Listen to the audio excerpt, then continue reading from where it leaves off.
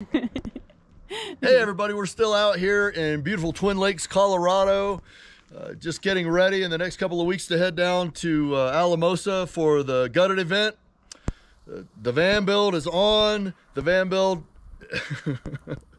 was sidetracked for a minute because of COVID, but it was never not on. So any questions about that, the van build's on, and I'll be making an announcement about it in an upcoming live stream, which we're gonna do Sunday, because Saturday we're going to a van show in Dillon, and I'm gonna try to bring my drone to do a flyover to show, you know, the scope of the event, and then bring cameras and see how much of it I can film. Now my guess is it's probably a lot of high-end rigs that, you know, for me, I just like kind of looking at van dweller candy, nomadic candy, you might say, seeing what the latest and greatest gizmos that are out, and you know, how many of these Sprinters or ProMasters or Ford Transits have moved into four-wheel drive and lift kits and all that jazz. So that's what I'm expecting, but I'm gonna bring you guys along. We're gonna bring the camera, the drone, and get a good feel for what's going on there, and I'll be putting that up, and then we're doing a live stream on Sunday. Meanwhile, let's rewind the clock back to January when we were at the Skoolie Palooza event, and I want to introduce you to Sebastian and Jack the Bus. Let's take a look. Don't be afraid of us. You can come and see us. We're not. We're really gentle people.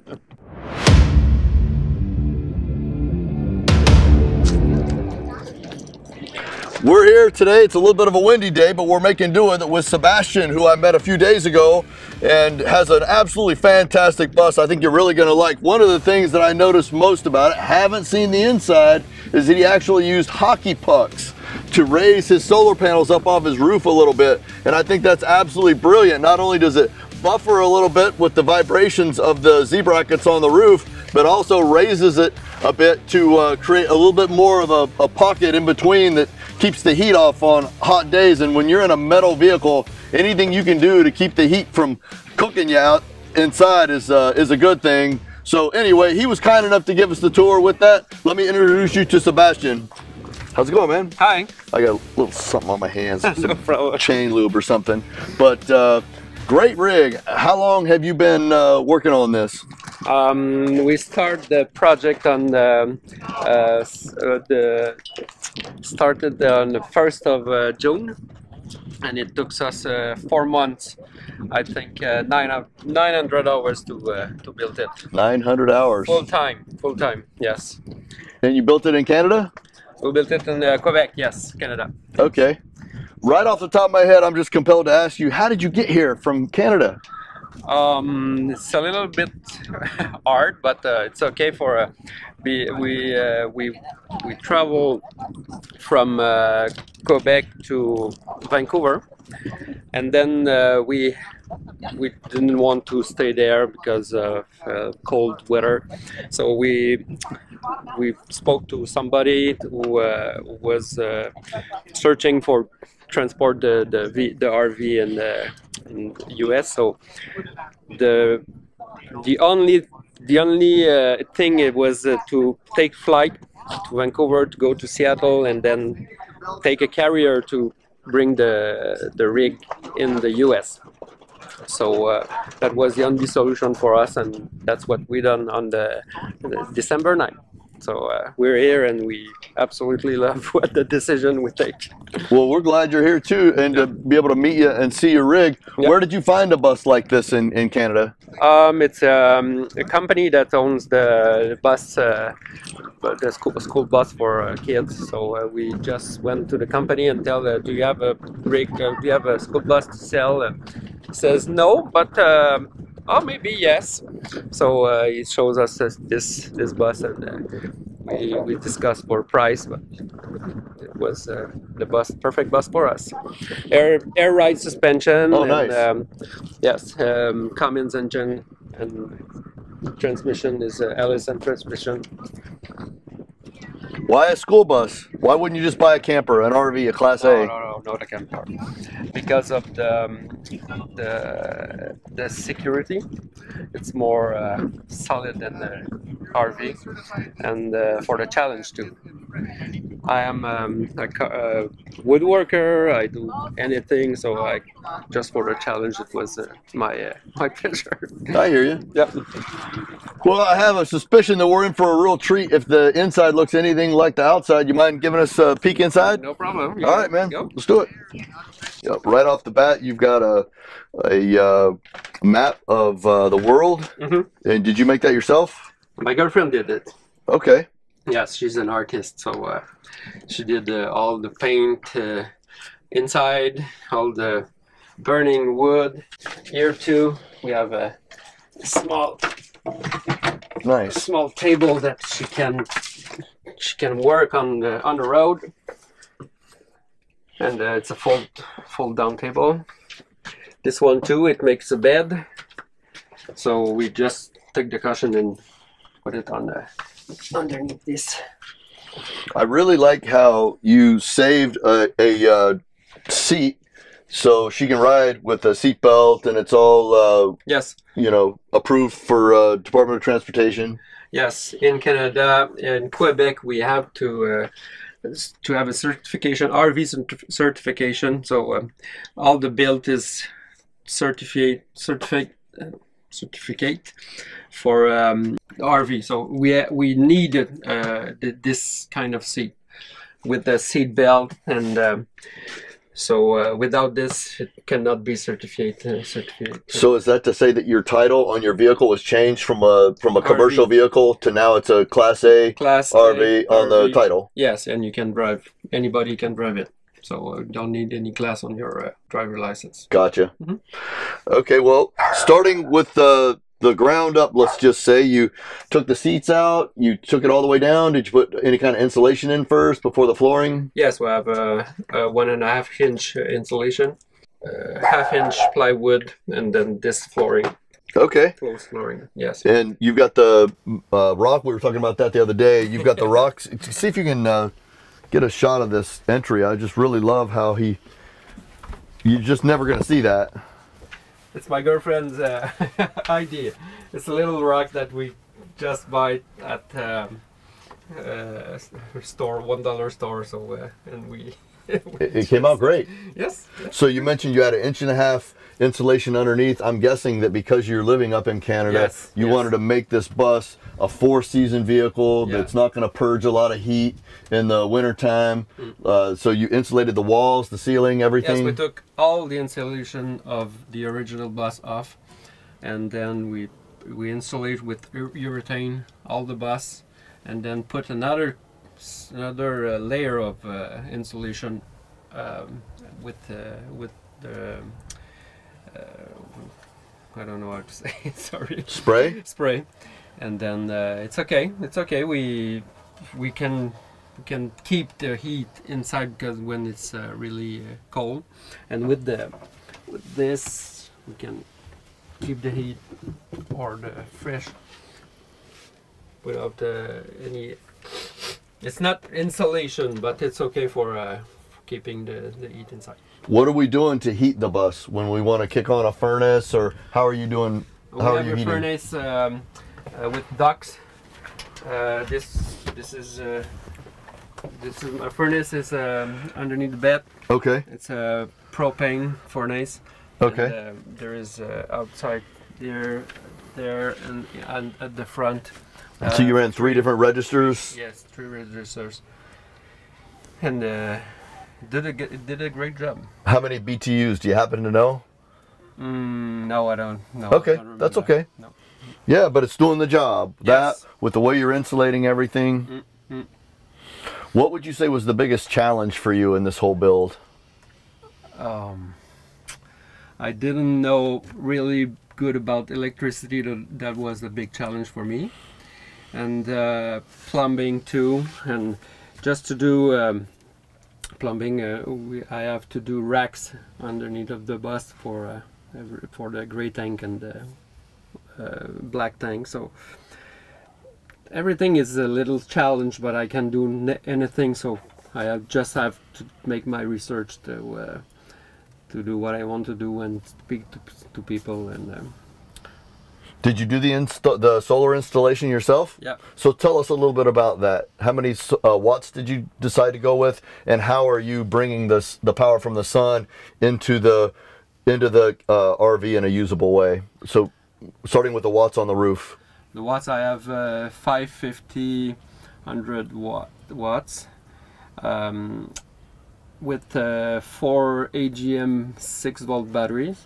Okay. And I have enough electricity for a 12 volt, and I have a inverter 3000 watts, and I have a transfer switch to transfer if the electricity is coming from a plug for in camping or whatever. Sure. Or with the solar panel, or even with when I'm driving, I have a little switch to an isolator. Power. Yes. Yes, sir. Bring the power from the battery of the engine to charging my battery. So I am fully self-sufficient. Yes. Do you have a electrical board that we could look at, or is it all put away? Yes, but we have to go this side because I can slide it out. So you can go on the other side. Okay. It's here.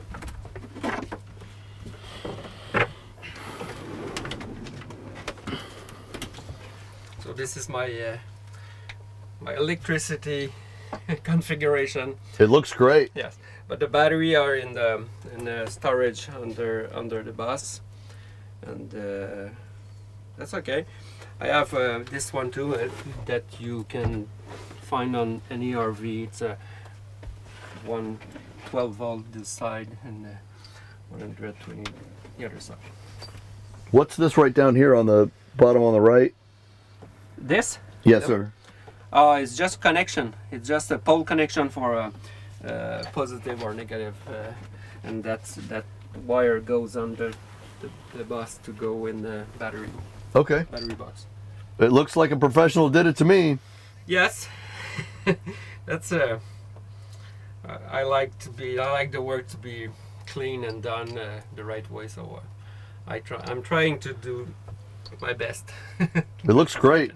What were some of the other things that were important to you in the build, besides being self-sufficient and having power?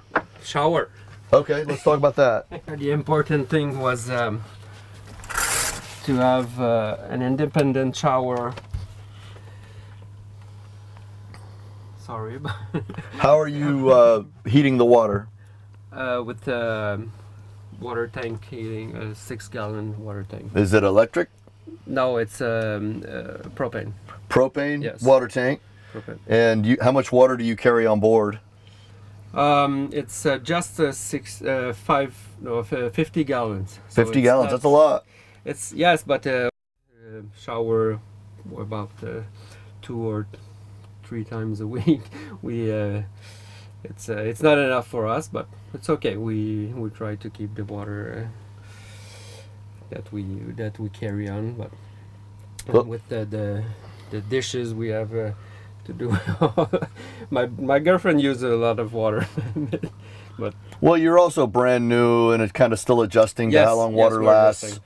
And so there's, you're going to figure things out and get into a groove over time, I'm sure. Yes.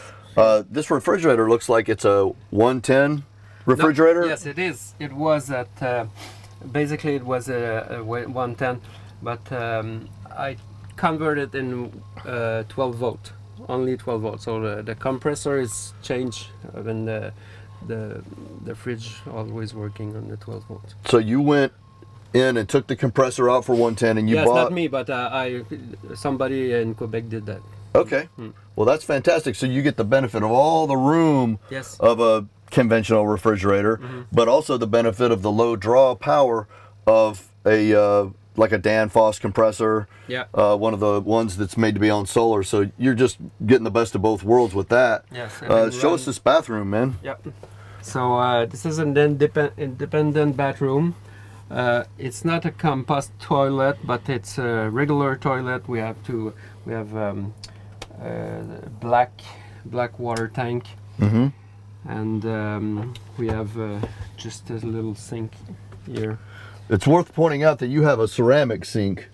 Yes. Whereas most RVs that you'll go buy that were built from the factory to be lived in have plastic sinks. Yes. And so this is a really nice touch. Yes. It came out nice. Mm-hmm. It's got a nice feel to it. I mean, you've got, what is this, cedar? No, it's pine. Pine? Rustic pine. Is it yes. tongue and groove? Yes. So I have with the bus frame, I put some wood, 1/2-inch plywood, and screw it in the frame bus, and then each wood is fastened with staples, but you don't see it. But maybe sometime you can see one here. Yes. Okay, so it's just. Did you use any adhesive or it's just the staples? Just the staples. Okay, looks great. No adhesive and no glue. And you have a air conditioner? Yes, that's the air conditioner. Usually was with the docking, so that's the way I used to drill some hole in the roof, because I don't have enough space to make. I have to make small ducts to distribute the air. I see. And drill hole inside. Mm-hmm. And you have this one too that put the air in the front, mm-hmm. and this one too. There's another hole to put the air in the front, but we haven't used it right now since we left Quebec. I just tested in Quebec, but it works really good. I can have 10 degrees less than the exterior with that And running off the solar.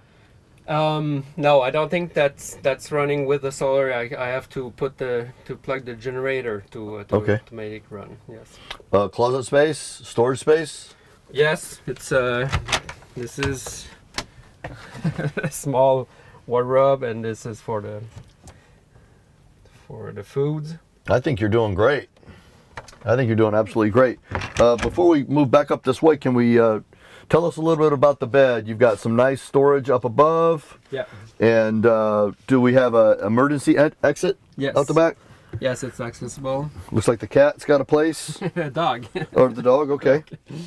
So under the bed I have the water tank, and we have the water, the heat water tank too, and the heater. So and a little storage under the bed that is accessible outside. And we also have a heat vent. Heat vent. A heat vent for the heat? Yes, yes. Okay. Yes, it is. A register. Is there anything about the build that that you absolutely had to have, even though it was a challenge? You were very particular about, no matter what, I have to have. This sink looks like it came right out of a residential kitchen. The feel here, the open space and counter space, it really doesn't seem like you're making many concessions for living in a vehicle on the road. This is super nice, and it'll hold up to anything you'll find at a Class A, factory build. The stove here, the oven, propane, mm-hmm. and you're able to bake. But anything, even a pizza, and it cooks. It makes a really good pizza or lasagna or anything. What's been the fanciest meal that you've had so far in the camper? Oh, we can do anything. I don't know really. My girlfriend is cooking really nice, and she cooks anything that she cooks at the home. She can do it right here. So we don't have any restriction. It looks absolutely great, and it looks like here's your control center where you can monitor your batteries, yes. temperature, yes. check the state of your water tanks. The lights, I have a light, LED lights everywhere, under the counter, under the seat.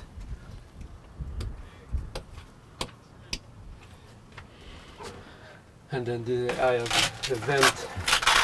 Here, this is to keep the heat, but I have manual vent here, but electric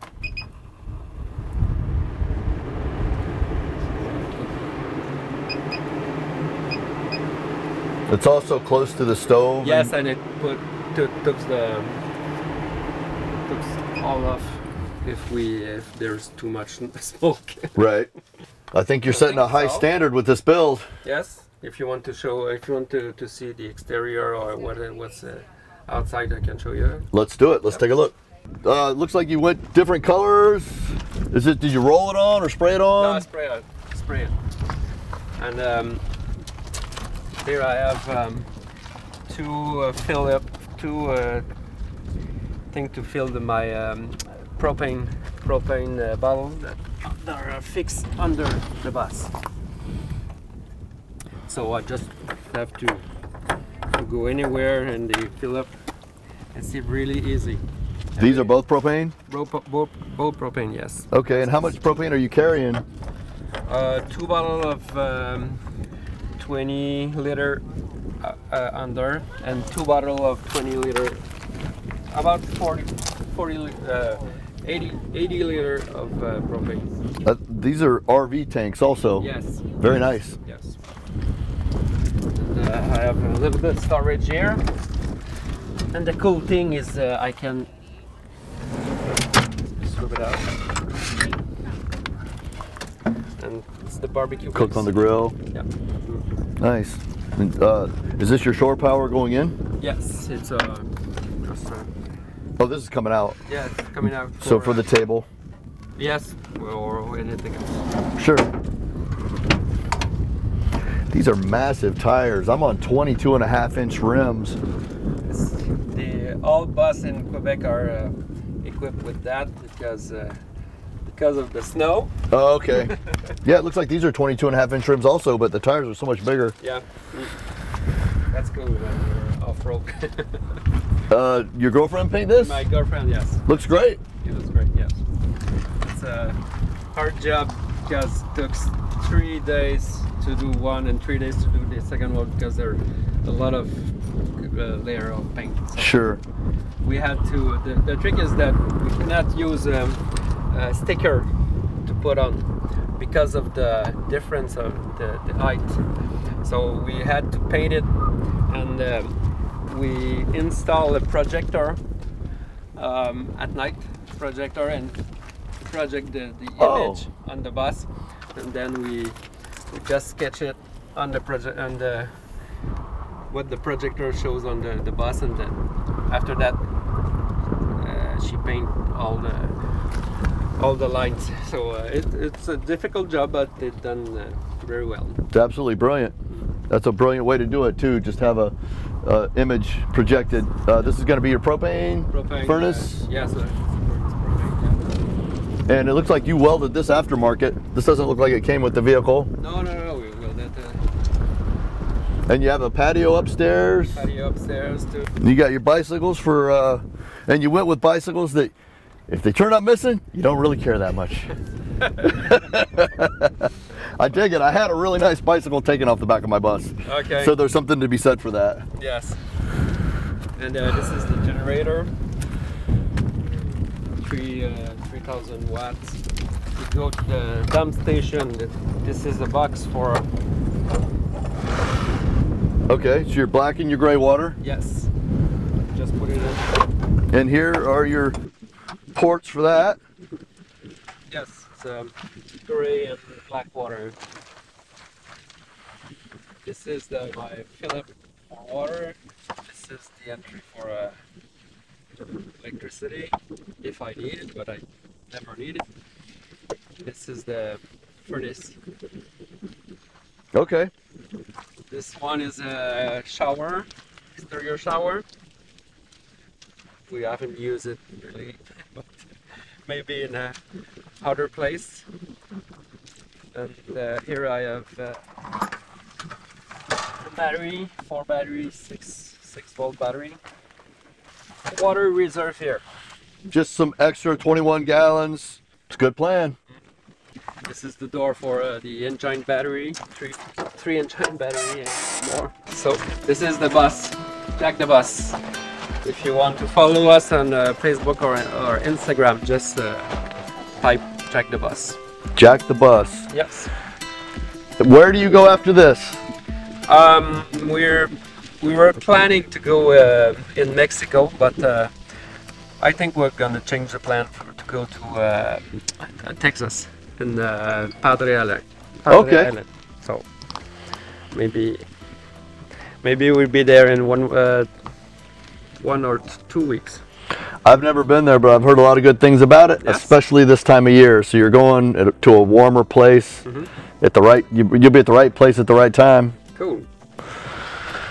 What parting advice would you give to anyone that's thinking about building something like this? And I got to tell you, I see a lot of these. I built my own, and you've done such a wonderful job. Folks might be intimidated.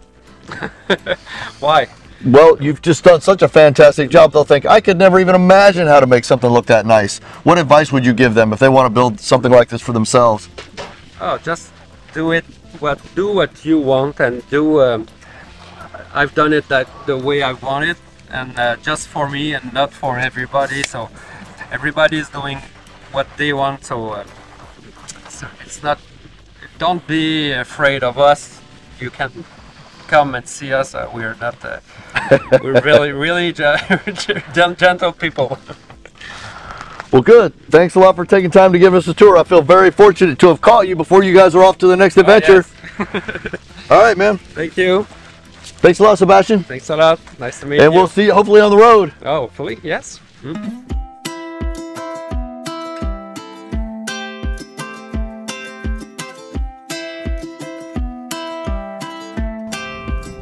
All right. I'm going to post it right now.